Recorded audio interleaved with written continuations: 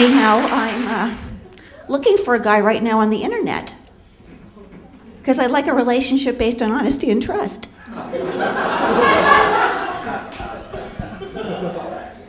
You know, this is really true. I never lie. That's why I'm still a renter.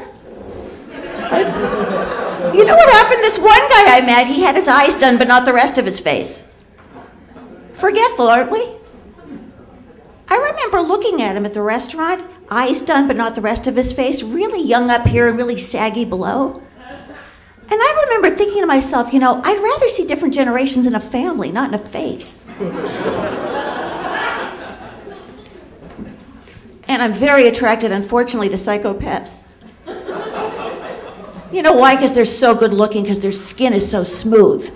And I'll tell you why, because when you have no conscience, there's no wear and tear on the face. I've always had a weird feeling about Dick Clark. I don't know. Okay, we'll continue.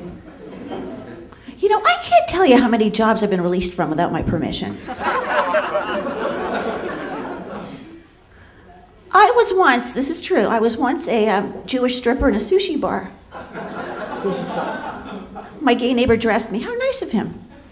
Do you know what I did? I really did this. I took off all my jewelry and said, according to Jewish law, I am now naked.